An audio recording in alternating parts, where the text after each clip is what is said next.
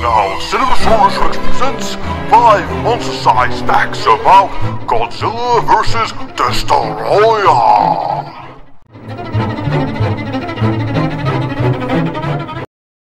Well, kicking things off, Toho planned to release this film as Godzilla vs. Destoroyah, but copying right the word Destroyer kind of proved to be a bit difficult, so they then instead renamed him to Destoroyah. Then, when Toho had the movie dubbed in English, they made sure that everyone called it Destroyer because that was the original intended name.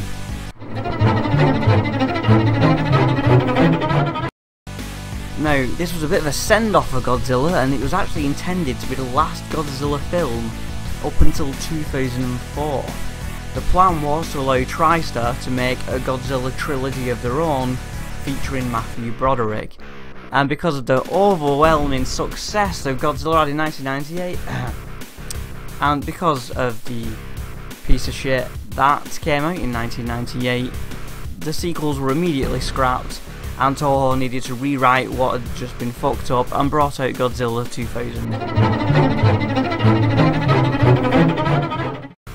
Now, an alternate ending was filmed for this, where Godzilla and Destroyer melt at the same time, and the alternate ending is seen on the DVD.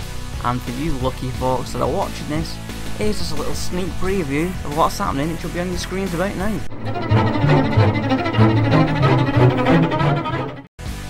Now, an original idea for this movie actually had Godzilla fighting the original 1954 Godzilla, so it was going to be called Godzilla vs. Ghost Godzilla, but the idea was scrapped because they thought Godzilla didn't need to fight 3 clones in a row, because he went Mechagodzilla and Space Godzilla, and Ghost Godzilla was just one step too far for him.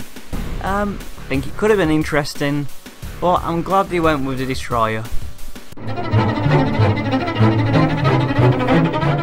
And finally, as we all know, Godzilla's Destroyer ended on a very sad and somber note, and it was, you know, quite eerie watching Godzilla kind of die, and well, he was supposed to lay dormant in Toho's mind for another 10 years as well, so it would have been really sad, and people at Toho actually held a funeral for Godzilla.